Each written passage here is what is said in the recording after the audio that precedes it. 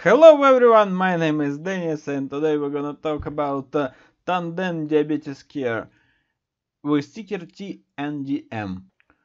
It is a quite big company with $3.7 billion dollars in market capitalization. They have negative income and they have around $300 million of sales. And they have several products, insulin pumps. They are looking like this, and it is interesting because we have lots of diabetes and they need pumps if they like to use pumps, but it is not something like new because actually the first insulin pump was created in 1963. And they are used from 2003. Consensus price target $73, now it's 61. It is a 10 buy rating, 3 hold. Here how a chart looks like, and in 2018 it was like $2.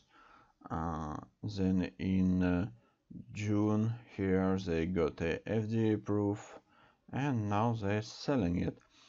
But really I don't understand how they come to this situation because they cost $61 with market cap like 4 billions, sales 300 millions, and they have negative profit margin.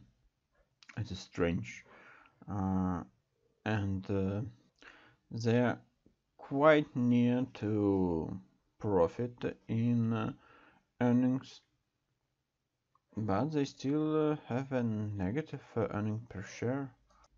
Operating revenue grow, cost revenue grow too, and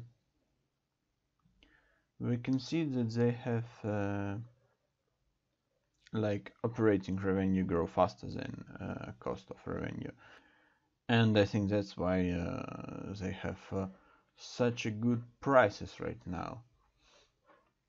And it's a really funny moment in insider ownership. It's around 7%, and look here, Kim sell 100,000 shares for $71 and got $7 million. But in 2017 he bought 1.6 million shares for only $1.25, and it's really funny. Institutional ownership like 80%, BlackRock, Vanguard.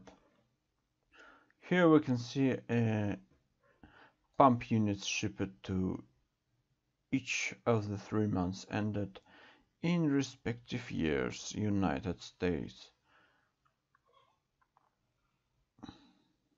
And they totally shipped 22,000 and 13,000 in 2019, and it will be like 36,000. We will remember it, and the sales were like 33 million, and if we will calculate it, we will get that they make like $3,000 from one pump.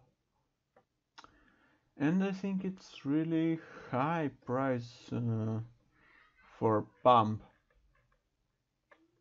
because you can sell it easily in United States for 3,000, but in Russia $3,000 it's really high, and I think lots of people couldn't afford it, and they will use like in old time the pens.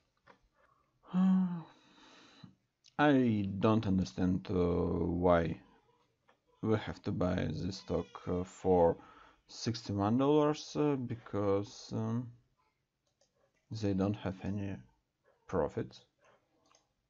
That's why